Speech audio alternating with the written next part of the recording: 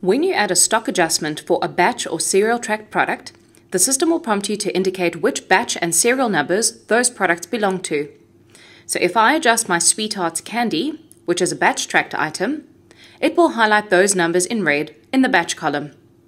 You would then need to click on the plus sign and enter the batch number, expiry date, and quantity, then click Add Batch for the 2 units that I am increasing my stock by.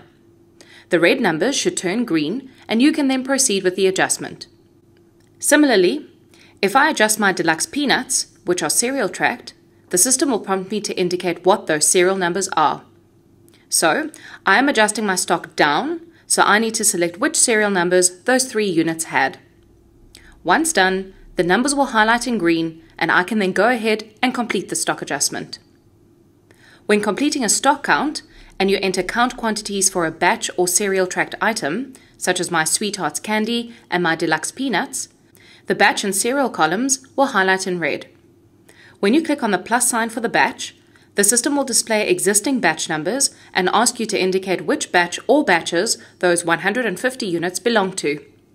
Similarly, with the serial numbers, the system will prompt you to select or enter serial numbers related to these products. Once you have entered the batch and serial numbers correctly, the numbers will turn green and you will be able to proceed with the count. Please note that even if you are uploading the count quantities via import for your stock count, you will still have to enter the batch and serial numbers directly on the screen. These cannot be uploaded. Thank you for watching.